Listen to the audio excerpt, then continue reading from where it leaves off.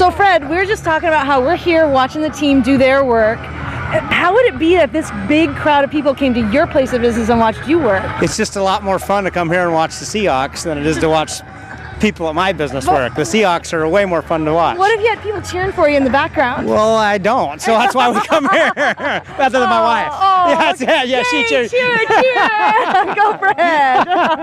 Pretty sure they'd fall asleep. What do you do?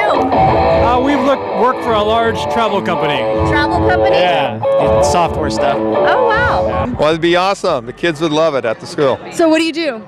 I'm a substitute school teacher What and grade level? coach. Middle school. Oh, very cool. Yeah. And what do you coach? Football and track. Oh, so they could just jump right in. Right, they'd love it. If they came to watch you at your job, they'd love it because you're retired. I'm retired, yeah. Golfing and fishing. Yeah, absolutely. Anything, every day is a Saturday.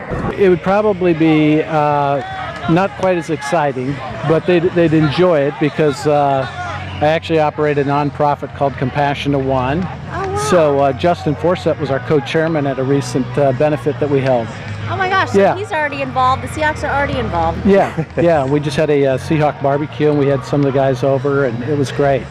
Wow, see, there you go. Seahawks tying into the community. Yeah, absolutely.